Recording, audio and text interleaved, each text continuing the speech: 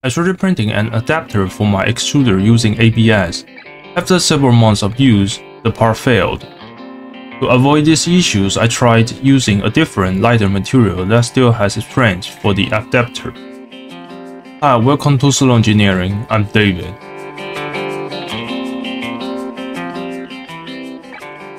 I purchased an extruder to print high-temperature materials, but found that the aluminum frame that came with it still required an adapter between them and the printhead. So I decided to design an adapter to eliminate the need for an extra piece.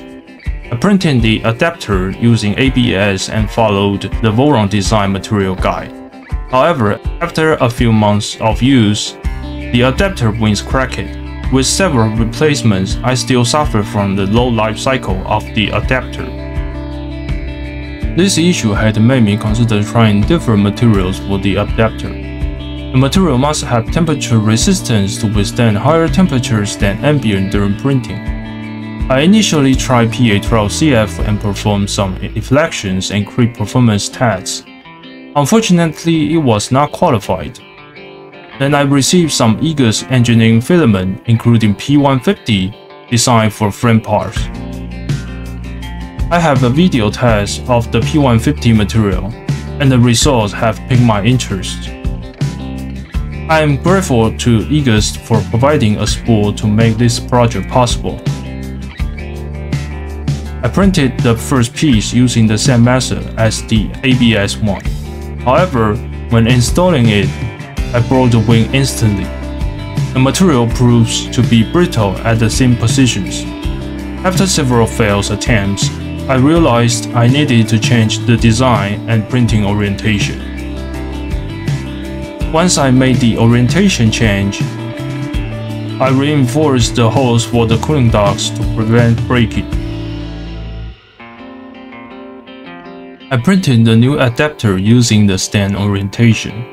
Although this generates more support, the wings stick well to the backside once the print is finished.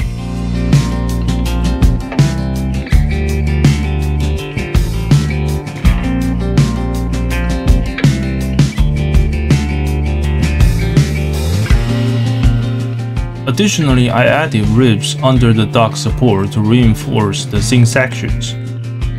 These angle toolpaths can make the seam sections stronger. At this point, you may be wondering about using ABS with the stand orientation. I have tried it before, but the seam sections tend to warp and lose accuracy. In comparison, the P150 is much easier to print.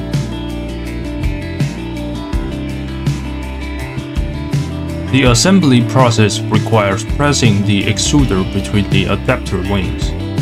An appropriate printing orientation can reduce the risk of breaking them. This printing orientation involves designing complex toolpaths at each layer to reinforce the entire print. After 6 months, let's check the condition of the adapter. This is the first adapter that has yet to be replaced since its installation.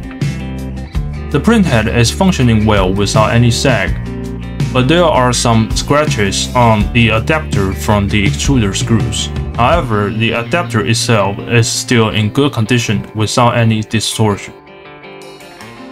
This material is an excellent option for creating sturdy and lightweight parts. It can endure temperatures of up to 120 degrees Celsius. I have used this material for low-creep deflection applications, such as the coupling cover in the shredder project, as it provides lightness and strength. It is also an ideal choice for extruder frames in the future projects.